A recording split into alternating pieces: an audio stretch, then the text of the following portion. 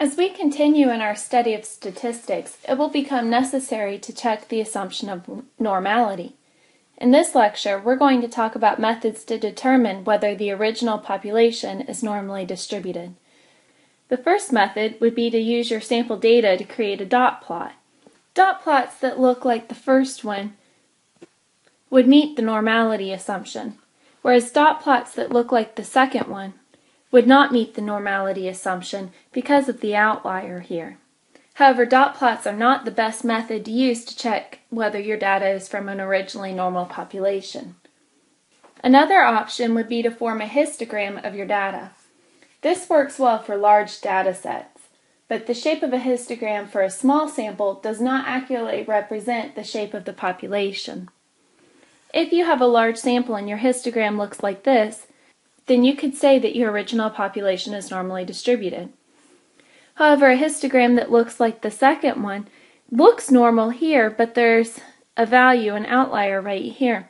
So you would say it's not likely your data came from an originally normal population. And in this dot plot, it looks almost like there's a skew. So again, you would not say that your data came from an originally normal population.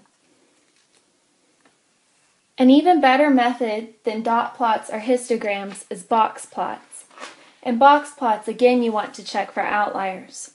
If the box plot for your data set looks like this one, you could say that your data is from an originally normal population. However, this one has an outlier, so you would say for this box plot, your data is probably not from an originally normal population.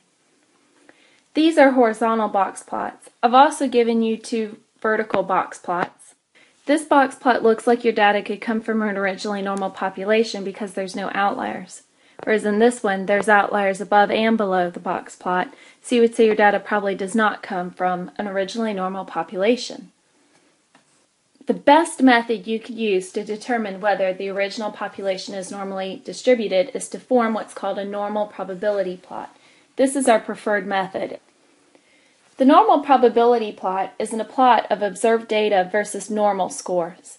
The plot usually will show bounds that all the data must lie within to support the belief that the sample data come from a population that is originally normally distributed. Looking at this first box plot, I'm checking to see if there's any values that fall outside of the lower bound and the upper bound. But since all of our observed values fall within the bound, it looks like our data could come from an originally normal population. In the second normal probability plot, there's a data value that falls outside the bound, so it looks like it's probably not originally normal. Same thing in this third one, data values that fall outside or directly on the bounds. I also have two normal probability plots that do not show the bounds that all the data must lie within.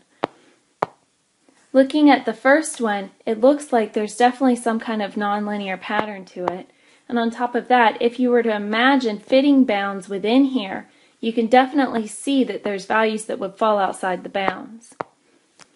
In statistics, a lot of times people apply transformations. This is the same data set, but after a transformation.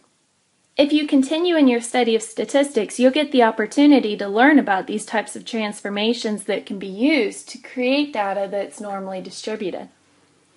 Looking at this transformed data set and imagining the bounds on here, you can see that all the data values seem to hover around the line running through the middle. They seem to stay within the correct bounds.